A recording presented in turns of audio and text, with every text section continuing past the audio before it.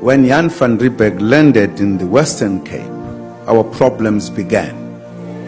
It's a historic fact.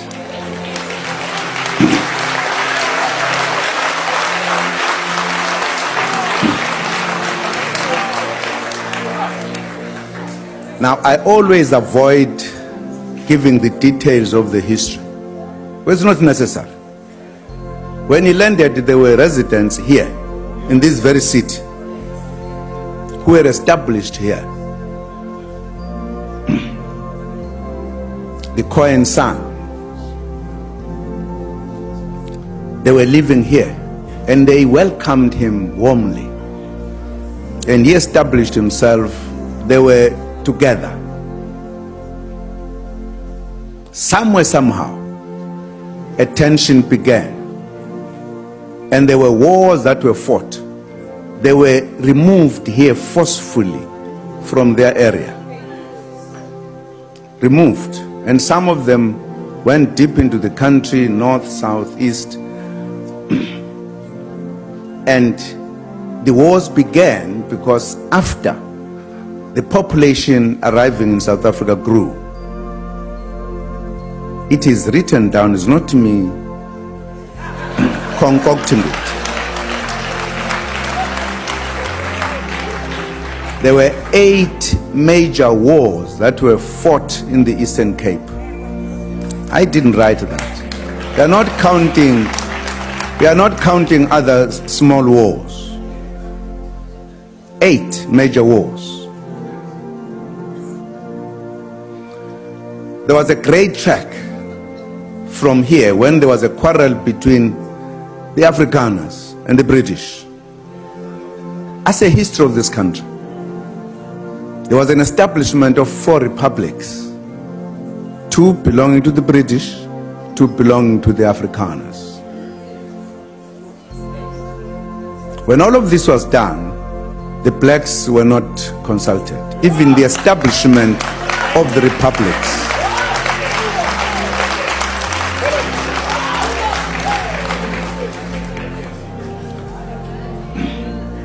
The clash between the Afrikaners and the British continued.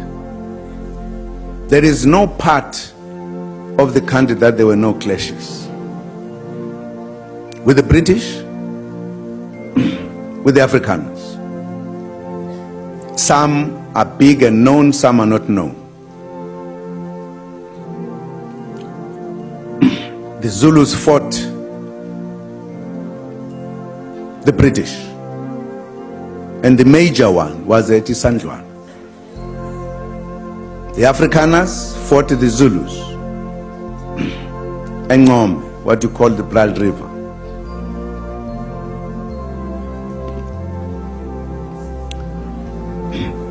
And the British, the Afrikaners discovered, as they call it, they discovered, they actually came across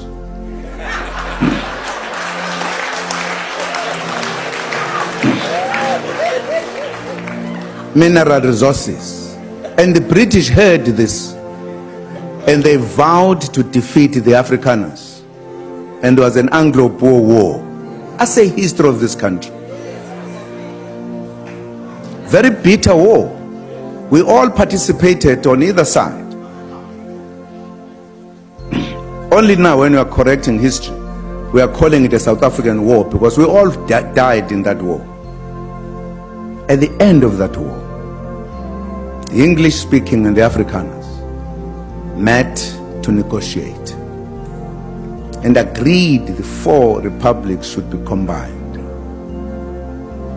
and took very important decisions. Where will the parliament be as part of compromises? It will be in Cape Town. Where will the administrative city, Pretoria? Where will be the judiciary? Orange Free State in Bloemfontein. And one of the decisions, when these 2 met,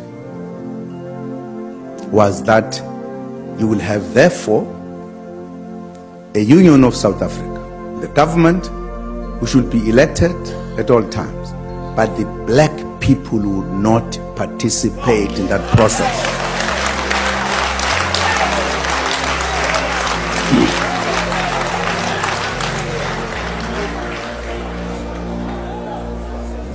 It was that decision. It was that decision that made the black people to make a call to meet in Mangaung in Bloemfontein to discuss what we called the national calamity, that the indigenous people are not to be part of governing this country. Very bad decision on an important decision of uniting the four republics. It was that time that we said we are going to fight to liberate ourselves, to be part of government, to participate. You must know, because it was, this country was still under British colonialism fully. There were delegations that went to England to raise the matters. We did not want to fight. We wanted to be part of the process to govern this country.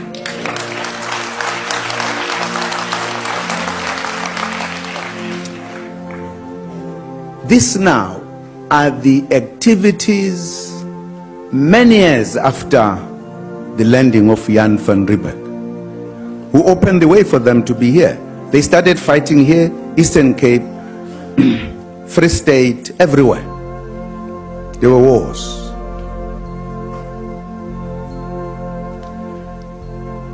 And again, after many years, we said, but what type of a country do we want? Because we must be clear, if we say we want a non-racial South Africa, what are we talking about? That's why the meeting in 1955, wherein everyone in this South Africa, including government, was invited to say what type of a country do we want.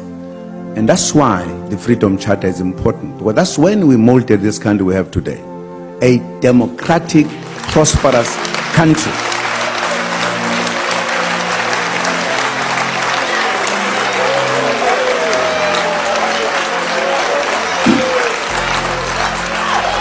Important in that gathering is a preamble of the Freedom Charter.